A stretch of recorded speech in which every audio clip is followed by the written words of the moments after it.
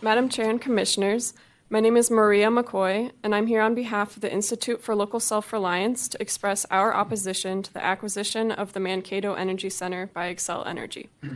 The focus of our opposition is the unequal balance of risks and benefits between Xcel Energy's shareholders and its customers. As noted in our comments, this imbalance happens in several ways. First, the purchase would mean near-term rewards for shareholders against long-term risk for customers. According to the company's filed comments, the economic benefits do not turn positive for customers for at least 20 years, and then only if their assumptions about the value of the plant's capacity and gas prices are accurate. Shareholders start getting paid immediately. Second, the risk to customers of expanding Xcel's commitment to any gas plant are rising.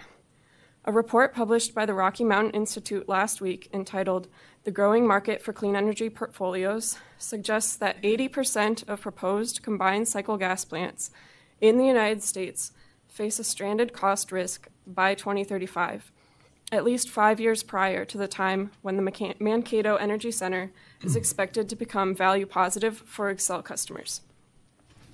Third, the risk mitigation measures proposed by Xcel are weak. One measure relies on a presumption of high capacity prices in the market. While this is possible, there's also a strong possibility that the reverse is true due to falling costs for battery storage and deployment of advanced demand response programs.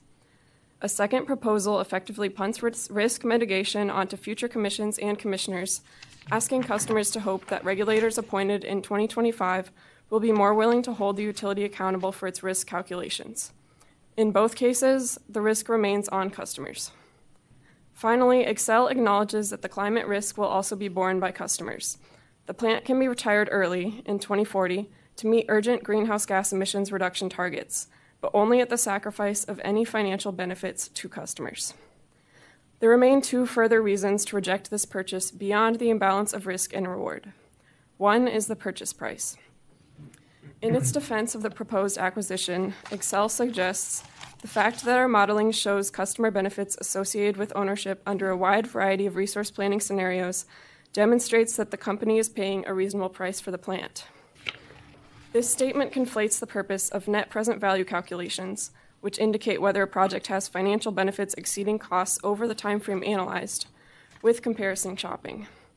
For example, in desiring to buy a Tesla, I might provide a 20-year net present value analysis showing that the financial benefits of ownership, such as reduced fuel costs and maintenance, will exceed the cost of financing the car. It does not, however, suggest that the purchase price is reasonable compared to a Toyota Prius, for example. There's also the final issue of appropriate time and place for utility resource planning. Investor-owned utilities file integrated resource plans to allow the Commission and the public to evaluate the best mix of resources to meet system needs for the next 15 years. Xcel Energy's plan is currently under consideration before the Commission. In November, at the hearing where the Commission approved the filing extension for Xcel's resource plan, one commissioner said to utility representatives, "Get it right, don't come back before us over and over again. Don't run to other jurisdictions, deal with it in the regulatory compact, do it right." Does do it right mean filing a resource acquisition proposal outside of the planning process? Allowing consideration of this purchase in relative isolation harms the ability of the Commission and stakeholders to evaluate its merits relative to alternatives. In particular, and as ILSR will share in its forthcoming comments, the utility's resource plan forecast for distributed energy resources falls far below historical expectations or independent forecast models. Considering this purchase outside of the resource plan diminishes the usefulness of the resource plan in considering, in their entirety, the resources the Minnesota grid served by Xcel Energy is likely to require. By approving this purchase outside of the planning process, the Commission risks setting a dangerous precedent that the utility planning is both optional and secondary to capital expenditures that boost the bottom line, regardless of their relative value to customers. The Institute for Local Self-Reliance asks that the Commission reject the request to purchase the Mankato Energy Center. Thank you. Thank you very much.